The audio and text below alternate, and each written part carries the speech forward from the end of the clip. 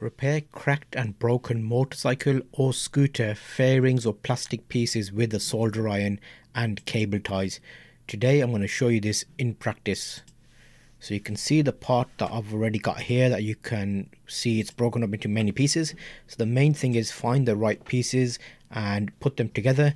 And you'll see here I put them together to make sure they were the right pieces that I am using.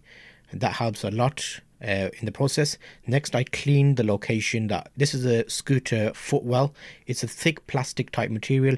I cleaned the location. I put a bit of tape down and held the pieces into place where they need to go on one side, because we're going to do a solder iron with plastic cable ties on both sides. Take a swig of tea, it will give you a bit of power, and turn it over, and you'll see here this is a GoPro, not GoPro, but an action camera, so it's a bit not as close as I would like to have to be in, but you'll see a few close shots as you go through this. And if you haven't seen my other video about how to solder plastic, that might be handy because I did a close-up on that one. So here you'll see I'm basically using the cable tie and the solder iron with a chisel flat tip, and I'm melting the cable tie in little droplets along the crack, because there's quite a big crack along the footwell, and I'm putting little drops down to hold it into place. And then what I'll do is I'll go and make a line of weld with the plastic cable tie. That will act as a helping hand to mold together the location that's broken to the outside good location. So work your way down the line, however well broken it is or however big it is, in pieces and sections if you can. Keep a fan on in the background if you can, just to blow that air out. What I was doing is I was blowing on it to push it away towards the fan, and then the fan is blowing it out of the room, garage actually. So yeah, don't do it inside, it stinks a lot. So now you'll see even with the one side it's quite stable. I'll move it around and give it another shot so you can at least see how the weld took place. You'll see it's not totally terrible, to be honest. It looks okay. Once we sand it, it'll look a lot better, but you can see at the bottom there where I've soldered it and put the plastic on, so it's holding well. So let's put a bit more secure bits onto the sections where there's lips, because I've got little lips in there.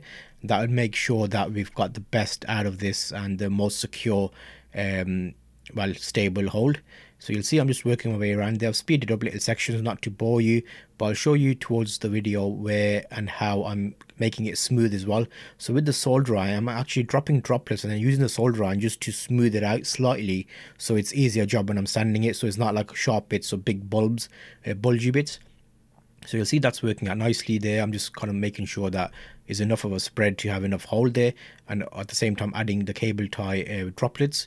And when it dries up, it actually becomes quite hard, because you'd think cable ties are floppy, but now it was okay.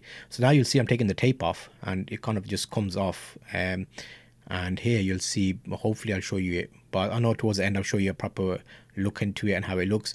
So then the top view, you can see the cracks, but look, see it's not moving, it's like secure. So now we're going to do the same thing across the top and fill out the cracks. There's a little section there that's actually missing altogether. You'll see there's like a gap, and I need to find a way out of how to fill that with something. I don't want to just keep melting cable ties and filling it with cable ties, so we'll see what happens. But I'll go along the line and make sure that's welded down. You can see that line is maybe what, 3 inches long, the crack, and it went to a further inch towards the footwell, and that big section came out as well. So now that's actually quite a decent job.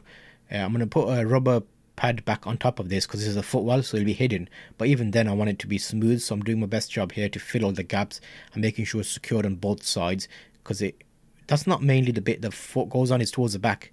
But here you'll see now I'll get the sandpaper around, just give it a little bit of a sand to get rid of any high spots and make it like nice and smooth. This is more important with body fairings, because what you'll see is if you're painting and stuff, you want to do one side of it, so maybe do the rear of the soldered bit and then make a little dip, and I'll show you a separate one of it like I do on a nice body work.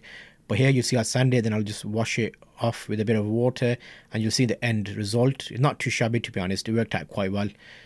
So yeah, I'll give you a bit of a closer look there. So I'm just sanding it down, and you'll see there would have been little bulbs there. I'm just feeling where it's high bits and kind of don't want to sand it too much that it gets rid of it, but I did make little holes in there, which actually meant that it held together. So there now you can see that when I wet it, that's kind of, you can probably see, let me show you a bit in the better light.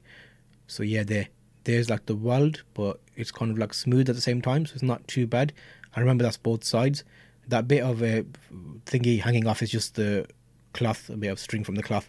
So there, now look, you can see that it's nice and strong and stable. I'm happy with that. So we are done. That's how you do it. DIY yourself at home, guys, in lockdown. Do something. This is part of my scooter project, so keep an eye on the updates I do.